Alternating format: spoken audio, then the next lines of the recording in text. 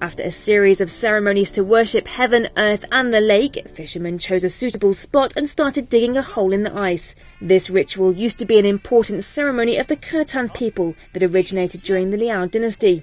The Khitans were a nomadic Mongolic people from the 4th century.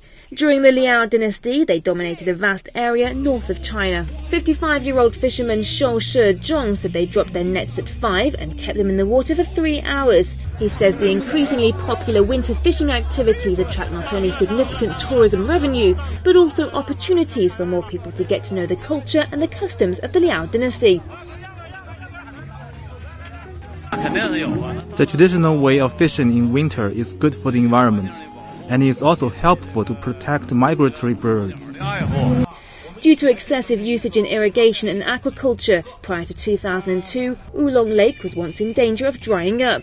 Sean says fishing has been banned here for many years, but the traditional way of fishing should be kept. The unique traditional way of winter fishing has gained popularity in recent years. One of the highlights of the festival is that thousands of visitors will enjoy fish soup boiled in a massive pot. The event has applied for a Guinness World Record. The festival runs until January 25th.